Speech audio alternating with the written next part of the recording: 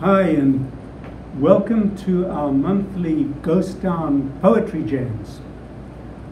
We meet as a group of poets, group of listeners, group of people interested in what words can do, the power of language, the power of song, the power of lyric. So we have poetry, we have people doing all forms of poetry. That's from oral poetry, hip-hop, up to highly literate poetry that you listen to very carefully but wish you had the page in front of you, and sometimes you can, to what we're doing now, which is, preparing to reach out to everyone in this incredible time of the era of the plague through video, through online stuff. I'd like to remind you that Ghost Town also runs a very strong poetry workshop called Dancing Catfish. I do the leading of that. My name's Peter Anderson, by the way. I think that Ghost Town's writing workshops, Dancing Catfish for poetry and Rock Salt for fiction, are the strongest in Texoma. And we're always open and welcoming to anyone who wants to strengthen their own writing and be part of it. Another thing that we're going to be doing is we're going to be reading and exploring in a non-academic but pretty immersive way various poets, which we can call, for want of a better term, featured poets. And we thought that perhaps for the coming month, if those of us who are interested could read some of Robert Lowell's stuff.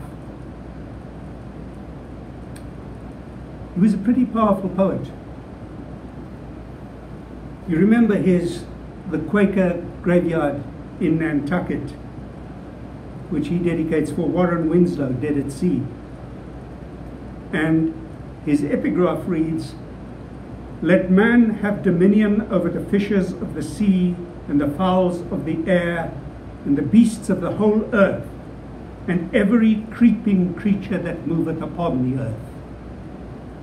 Now, I'm just going to read the opening section. It's a long and extraordinarily interesting, complex poem.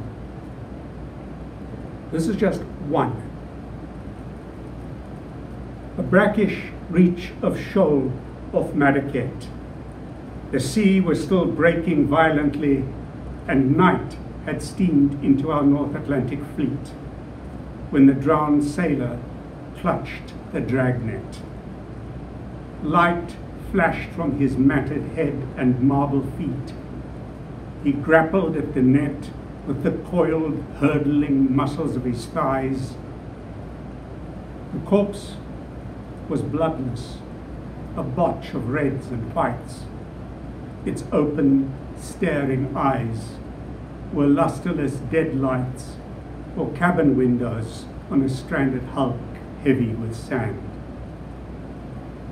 We weight the body, close its eyes, and heave it seaward, whence it came, where the heel-headed dogfish barks its nose on Ahab's void and forehead, and the name is blocked in yellow chalk.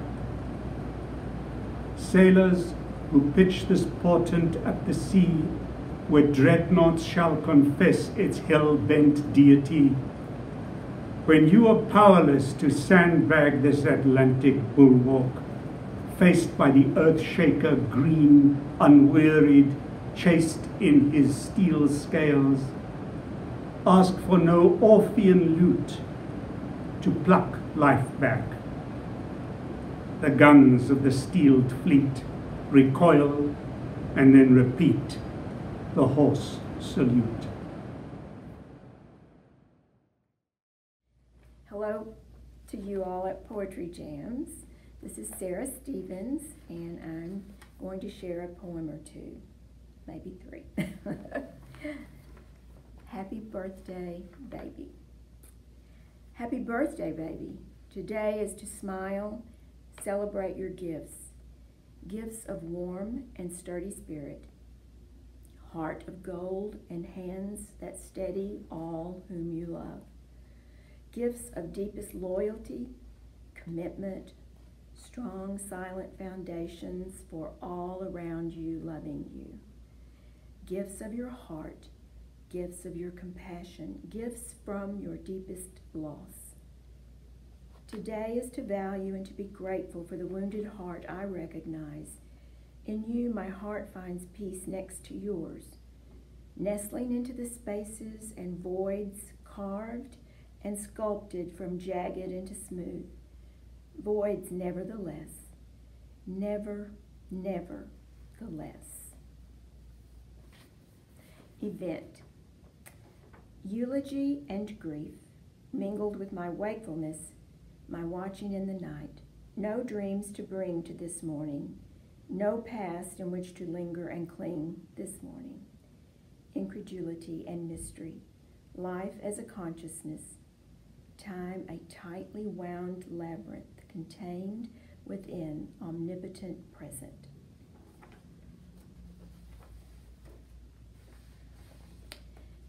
And last, I do not crave the lesser life. Never a fan of hope, nor its devotee. Flimsy, wishful, seemingly random and self-indulgent. Trust rather requires a deeper level of interior participation, compels honesty, strength to endure.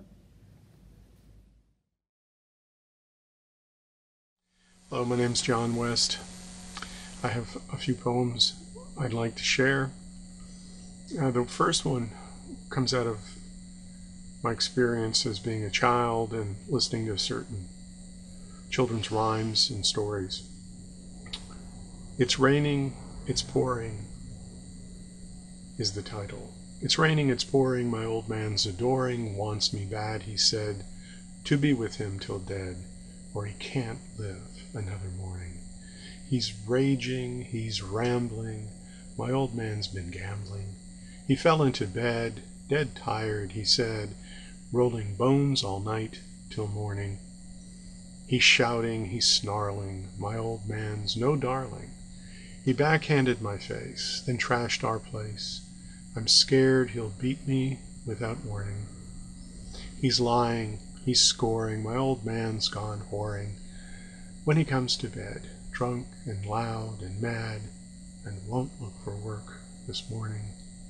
He's puking, he's writhing, my old man is crying. A bar fight cracked his head. Dumped off, he crawled to bed, and I've heard him moan all morning. I'm waiting, he's stiffening, my old man stops breathing. No more fear, no more threats, nothing left except regrets, and debts that seem never ending. It's raining, it's pouring, my old man is burning. He won't be remembered for love or any kindness rendered, and I won't dress for his mourning. My second poem comes out of my experiences writing some elegies for people I know and have cared about and think about. Perhaps it's my own age, but elegies seem appropriate. This is While Standing on Your Head.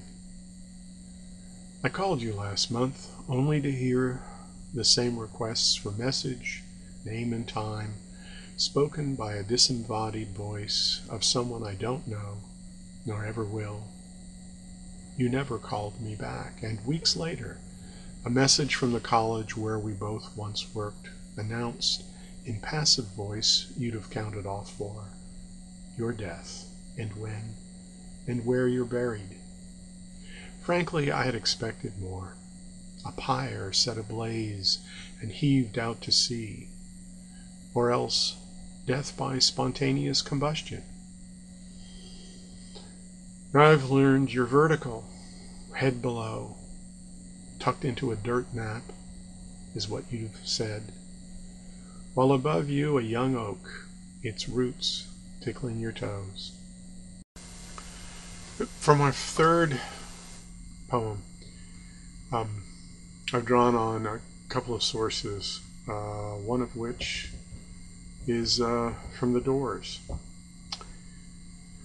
Cities of the Plain, or You Cannot Petition the Lord with Prayer.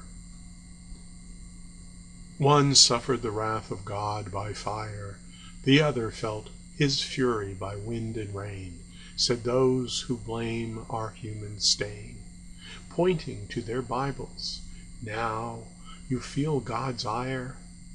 See what he has done to that Sodom of the north, its twin towers, symbols of unnatural lust and greed, destroyed, and the big river to that Gomorrah of the south.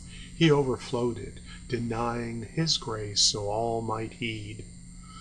Do you not know, they said so long and loud, because of man's perversions he let one burn, because of man's diversions let the other drown. Our Lord is mighty, our God is proud. Obedience may never waver, away from him never turn. Praise his chastising rod, bow to his majestic crown. Each day scourge yourself of each day's shame. Penitence be praised, but never forget who it is we blame. Good works stand for nothing, even prayer is nothing too. Hosanna in the highest, may his highness overlook you.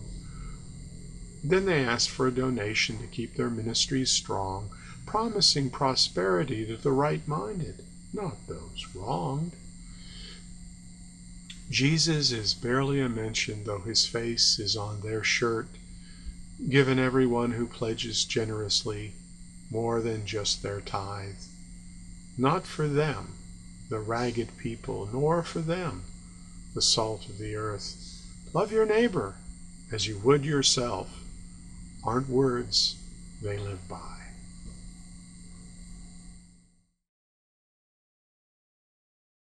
Hi, my name is Sadie Mahaya, and I will be reciting a poem I wrote called Realm. Delve into the realm of the unknown, unbiased, and unjust. Feel the real and know what's what. It may be a surprise to acknowledge the demise of what you once knew to be true. The truth of the matter is hazy, or am I just lazy? What surprise will life show me to surpass my ego's mass? I'll lay in the grass while I imagine the life I yearn to live. Hand me some mead, and I will ponder where one's yonder will lead. And I am going to recite a poem I wrote called Mother Nature. I want to stick my hand in the earth, revel in the beauty of the nature I feel between my fingers. We live with her as she nurtures us. She is our great mother, Mother Nature. Rigid, fragile, graceful, powerful. Life and death is what she holds. Power of harmonizing into a melody we call our universe. Thank you. Hi, I'm going to read 3 poems today, and they're fairly recent. So I guess I'll just start. Time is a millstone that never stops grinding seeds of hope into smithereens. Space, an illusion, ever expanding past all matters unseen. Why are we doing this? Where are we going? Does anyone know who we are? Why should I care what anyone tells me when I don't understand why I'm here? What does matter? What is anything? Why do I think so much? No one has answers that satisfy questions. What is the meaning of truth? The second one has a title, and I've actually read it here before, but I don't believe it was recorded, so I'm sharing it again. It's called Daily Bread, and it's a sonnet, so we did talk about it before.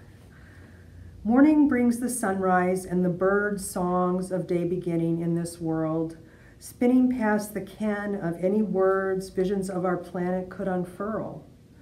Around midday, when our sun travels past her zenith, pounding earth with radiation, we raise our shaded eyes and dream of lasting heaven with its feast of consolation. Evening brings another feast to us, shimmering desires of the day, fragrant morsels of delight flash into dreams and imaginary play. Sleep brings a sham of peace, surreal, bizarre.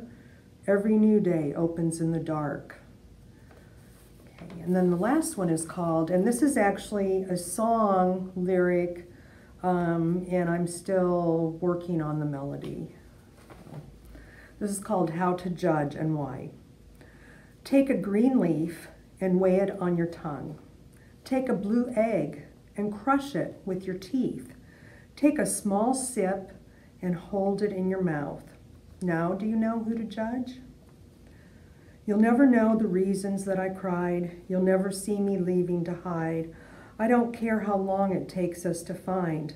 Love is the only way to answer hate. Take a silver cloud to wrap around your head. Take a brown branch, nestle it in your hand. Find a blue storm, wear it on your face. A judge puts everyone in their place. Everyone in their place. You'll never know the reason we all die. You'll never hear me whispering goodbye. I don't care how long it takes us to find. Love is the only way to answer hate. Catch a red butterfly and pin it to your wall. Make a magnolia wreath and nail it to your door. Now can you find what you were looking for? Can you find what you were looking for? You'll never know how many times I cried. You'll never feel me turning aside. I don't care how long it takes us to find. Love is the only way to answer hate. Thank you.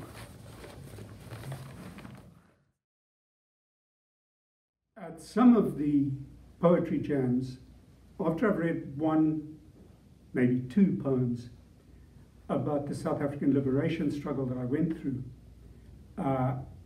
people have asked afterwards if I could read a group of poems which would give some sense of an arc in the entire struggle.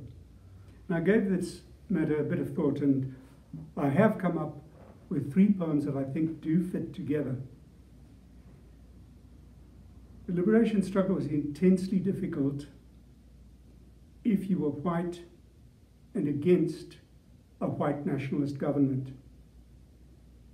White supremacism, I needn't reiterate to anyone here, is brutal, it's dehumanizing, and it's vicious. I think that there are certain parallels all over the world at the moment that bring this to mind. So that the struggle against apartheid is a continuous struggle. The shooting of a young black man in Georgia very recently brings up the connection that comes after colonialism, the whole Western thrust across the entire world and what it has left behind. And somehow, as writers, as poets, we're involved in this.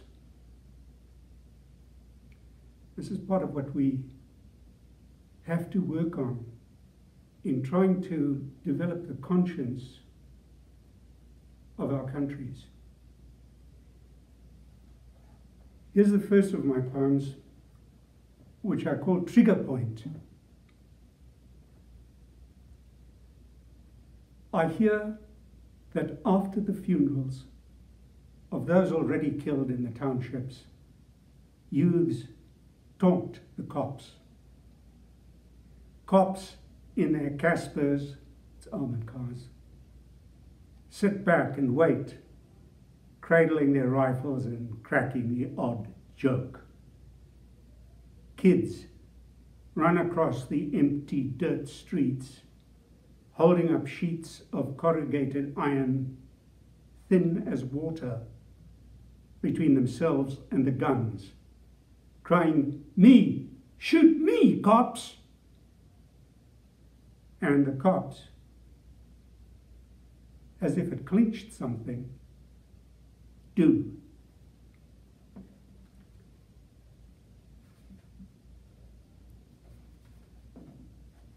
The second poem, excuse me, is called "If I Shut My Eyes."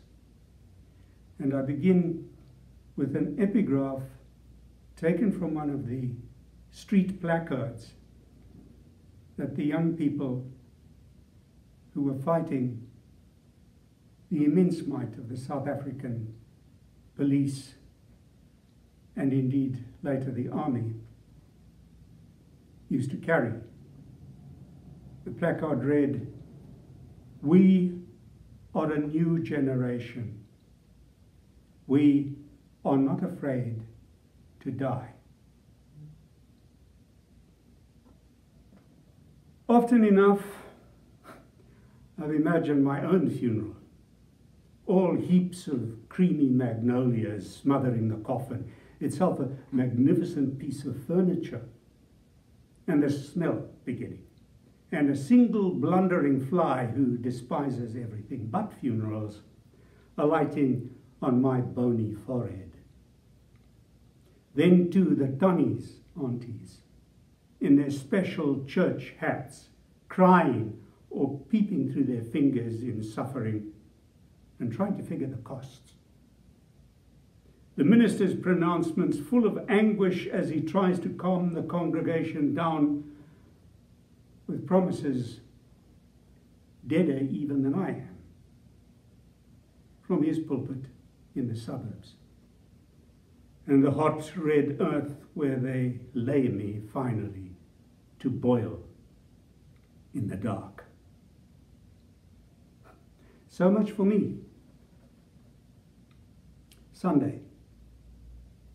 Today in Kwatema, New Brighton, Tembisa, Winterveld, Alexandra, KTC, they're burying the dead. I know, but can think of it only with disbelief and dread. I could smash my head against the wall and cry out to God if the only answer weren't this ringing emptiness, stupor, placidity of my neighbor watering her lawn. I see the parched, scuffed grass and dust bowl of a stadium like Orlando, where red or black, green and gold flags lie draped across the cheap and blatant coffins. No flowers, except one plastic everlasting wreath. And girls like bridesmaids in little veils and elbow-length gloves who stand at intervals along the rows of the dead. The grandstand is choked to capacity. Viva! The crowd surges, banners unfurl, while through the echoing ricochet of loudspeakers, orators affirm that the people shall govern. And even the sweating priests lead the masses in hymns to freedom, as gaunt the swollen-faced comrades shoulder and carry the coffins and strike at the sky with their fists. I think, I imagine. Here in my room, the bed stiff and comfortless with its spread of newspapers. If I shut my eyes, I'm stifled. The child's kite, cut out of newspaper, hovers over a rutted township street somewhere, capsizes, loops head over heels, and dives right under the wheels of a Caspier as the killers roll in. I know. If I could see my own coffin in the middle of a stadium and the thousands outnumbering death, searching for life, viva, I would scrabble for stones too, as the children do. But since I am who I am, all I really see is this ragged, nameless body, crushed and lying huddled in the street with a few sheets of newspaper half over it, and a face already gathering flies. Now, the final poem that I want to read here is quite an extraordinary, draws in quite extraordinary circumstances. It comes from a real situation where a group of dissidents had gathered in the neighboring kingdom of Lesotho, which is completely landlocked inside of South Africa. They were pursued by the South African army, and everyone was shot dead, except for a small child. Her name, quite an extraordinary name, is Phoenix Quinn. So I dedicated this to Phoenix Quinn, and years later, through Facebook, Phoenix Quinn connected with me. So here we have a real Phoenix-like resurgence. The poem's called Key to the Kingdom for Phoenix Quinn. The child has dark eyes and a shy way of putting her head to the shoulder of the worried rescue worker who tries to explain to camera that the mother is dead, the father is dead, the gunman unknown, but they shot up the party, the Christmas party. The same night I was at carols by candlelight in the park with my children on my knees. And my wife said to me, "It takes you back to your own childhood, doesn't it?" As the Salvation Army raised their splendid brass in the rain. Behind them, the lake, brilliant and with dark lights shining across it. And the minister, who had exactly my name, proclaimed through the whoop and whistle of a microphone that the child in us held the key to the kingdom. And if only we would kneel with him there and repent right then, he would guarantee us all peace on earth and goodwill to men. But the child in me looks now at the child with gleaming eyes, whose parents have been shot by unknown assailants. And I know now that Christ was no better than this child, and this world shall be changed for her sake.